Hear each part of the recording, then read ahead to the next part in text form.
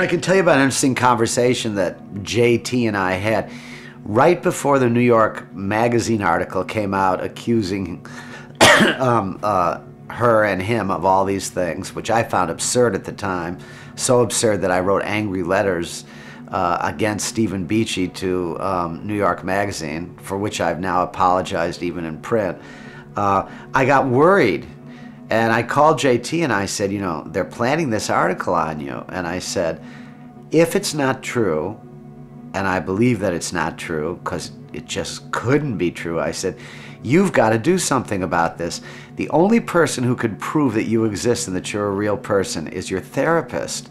Now, I know that he has confidentiality restraints, but if you give him permission to just go public and saying, JT exists, he's been in my office, he's a patient of mine, I can't tell you what we talk about, but there is a JT LeRoy, this will help you to an enormous amount. You must call him and give him permission to do this. And JT, it was obviously her on the phone, went into a long philosophical, ironic, sarcastic monologue all about identity and how fluid identity was and how he owed nothing to the public to prove that he existed and how they should take the writing as it was and how he didn't care if they didn't think he had written it and how he stood behind his writing, and that was all.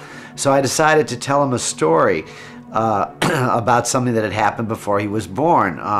In the early 60s, I think it was, there was a very popular pop painter named Keane, and he did these drawings and paintings of children with enormous eyes with tears in them. And they were everywhere. They were on greeting cards, they were on postcards, they were on cocktail napkins, people collected the paintings, and he was a very, very popular painter. At a certain point, he also had a wife who drew very similar pictures of adolescent women with the same big, mournful eyes. But the drawings and paintings of the children were more popular. At a certain point, the Keanes broke up. They got divorced. And the women went on talk shows and said that she had done all of these paintings and that he was masquerading as the artist and that she now wanted credit for them. And he denied the charges, so she said, if you want, we can set up easels in Union Square and you'll draw and I'll draw and we'll see who can draw these images, you and me.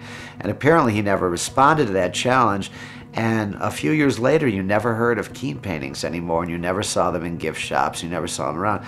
So I told JT about this as a cautionary tale, trying to pressure him into getting his therapist to say that he existed, and he just said, as a matter of fact, I went to a gallery show of Keane paintings just the other day, and that became a constant joke between us, right between then and the time that he was ultimately unveiled. And he would say, love those Keane paintings. He would sign an email to me or something like that, meaning, you know, I don't care, and I have proof that people still do like Keane, and if that's my fate, it's fine.